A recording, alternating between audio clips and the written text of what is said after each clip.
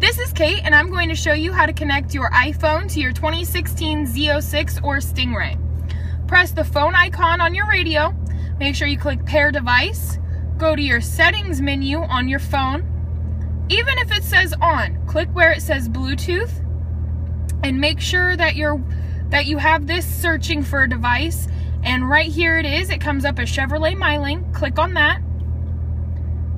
Make sure that this number right here, as well as the number on the screen, match, and they do, so I'm going to click pair here, and yes on the screen. And then I click OK. And now my device is connected. Not only can I stream music through here now, but it's going to have all of my contacts, as well as even my text messages. And please refer to the other videos we have for those. Thank you.